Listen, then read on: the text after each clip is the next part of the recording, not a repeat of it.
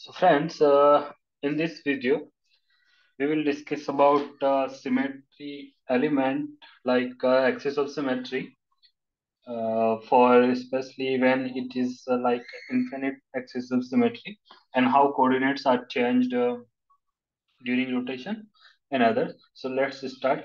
So symmetry axis may be infinite. For example, in HCl and any diatomic linear molecule, rotation through this axis which with any angle gives equivalent structure. So, for example, if we take HCl, it is a linear molecule and it is diatomic molecule.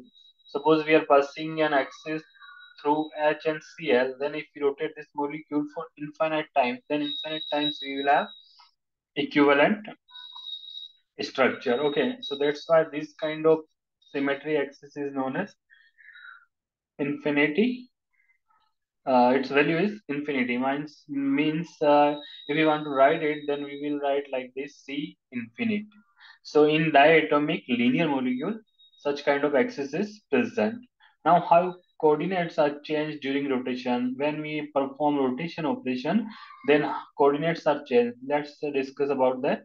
Let's suppose there are three coordinates x, y, and z. So this is the z coordinates, this is y coordinates, and this is x coordinates, and each have 90-degree angle between each other. Then z-axis is considered a molecular axis, y-axis is on the plane, and x-axis in front of us. Sorry, y-axis is in front of us, and x-axis is considered in the plane. So if there is a rotation with 90 degrees, for example, this is the coordinates, and if you rotate this coordinates with 90-degree angle, then y will be shifted towards z, and z will be shifted towards x, or x will be shifted towards y. So with this way the coordinates are changed. Similarly, if we see this molecule, sorry, this kind of axis, then z will be rotated towards x, and x will be rotated towards z, and y will be rotated towards x, and x will be rotated towards y. So with this way, the coordinates are changed when we perform rotation operation. Okay, so how coordinates are changed? We have learned already that when rotation is given 180-degree or 90-degree angle, then how coordinates are changed. With these figures we can understand. Now one thing we have to remember, that if rotation against x-axis with 180-degree, then up down changes are occurred. So for example, x is here and y is here, and if we rotate this molecule with 180-degree angle or against x-axis, then it becomes y. Up and down changes will be occurred. And if rotation with y-axis, suppose this is the thing, and y-axis, if we are rotating this molecule through y-axis, then diagonal changes will be occur. For example, here x and here is y, here is y and here is x, then it will be look like this: y, y, x, and x. So diagonally we will have change. Okay, when we will have this kind of change, when we are rotating the molecule through y-axis and with 180-degree angle, and if we are rotating the through z-axis, then left and right changes will be occur. For example, this is the x and this is the y, and if you are rotating this molecule with 180-degree angle, 180-degree angle through x-axis, then sorry, z-axis is like this.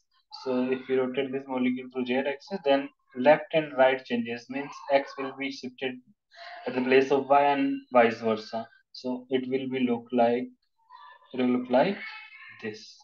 So this thing we have to remember, that when we rotate the molecule through x, y, or z axis, then what kind of changes are occurred. So this is the.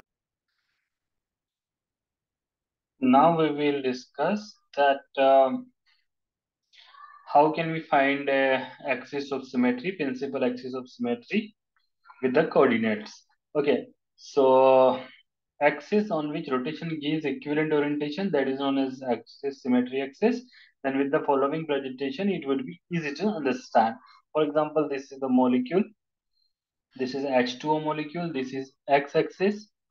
This is z-axis, and this is y-axis. We are rotating this molecule with 180-degree angle on x-axis. Okay, so we know that if you rotate the molecule with 180 degree through x-axis, then up and down changes are occur, up and down. So this h will be shifted this side, this h will be shifted this side, and it will look like this. And now if we compare these two structures, these are not equivalent, so that's why we can say that it doesn't have c2 x-axis. Okay, now come to the y rotation through y-axis.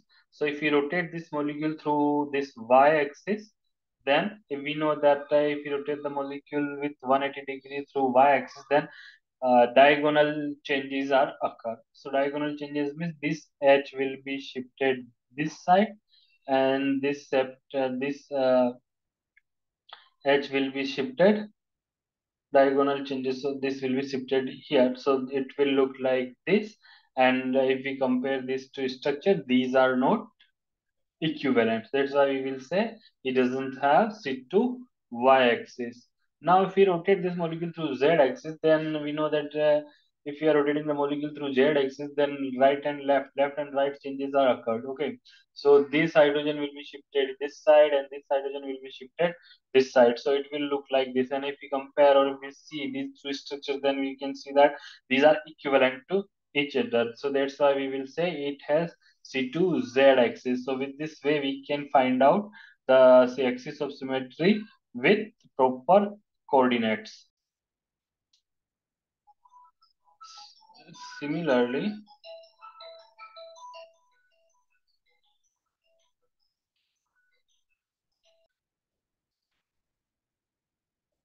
with the example of H2O2, we can also understand that how can we find out the axis of symmetry with proper coordinates. So this is the H2O2 molecule.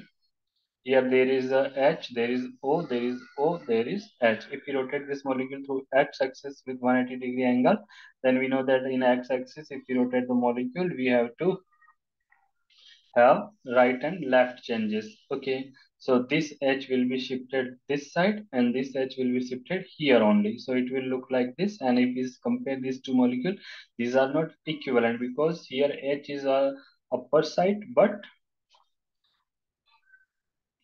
here h is in lower side. Okay, so these are not equivalent, so that's why we will say it doesn't have sit to x-axis. Now if we rotate this molecule through y-axis, then we can see that this structure will look like this, because in y-axis we have to we have changes in or diagonally changes. Okay, so this edge will be this side, and this edge will be this side, so it will look like the same structure, equivalent structure. That's why you will say it has c2 y axis. But if we rotate this molecule to z axis, then we have to up and down changes. We have to up and down changes. So this hydrogen will be shifted here, and this hydrogen will be shifted here, and it will look like this. And if you compare these two structures, there is no equivalence in these two structures. So that's why we will say it doesn't have C2 Z axis also. So this is the very good example for the understanding of axis of symmetry with proper coordinates.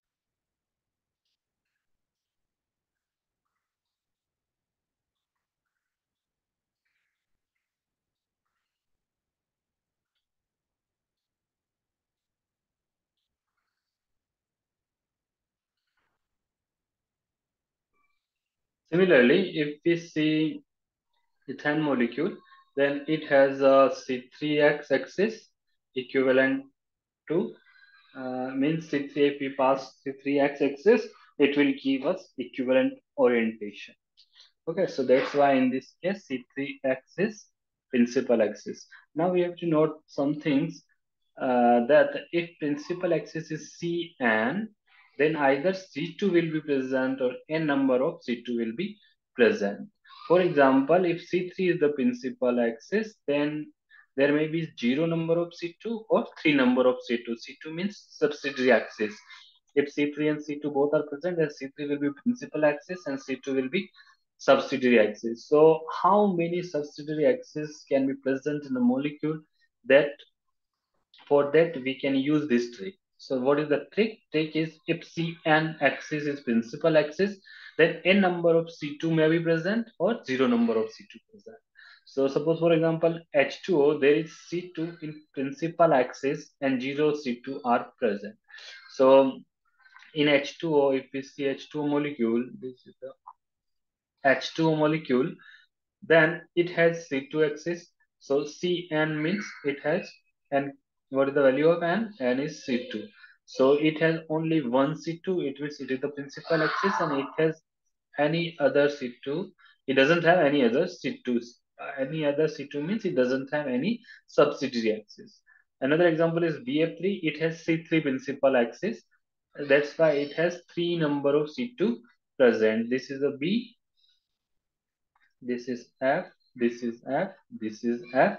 So C3 axis is passed through boron atom only, and one C2 is passed through this one, second this one, and third this one. So we don't need to go to find out all other C2s, just we need to use trick. If we are able to see any C2 present in the molecule, then just we need to go for trick only, go to trick only. So C3 is the principal axis and it has C2 because we have identified. So that's why we will say it has three number of C2 present. Similarly, in PTCl4, there is a C4 principal axis and four number of C2 are present. In benzene, there is a C6 principal axis and six number of C2 are present. So with this way, we can find out how many C2 means subsidiary axes are present in the molecule.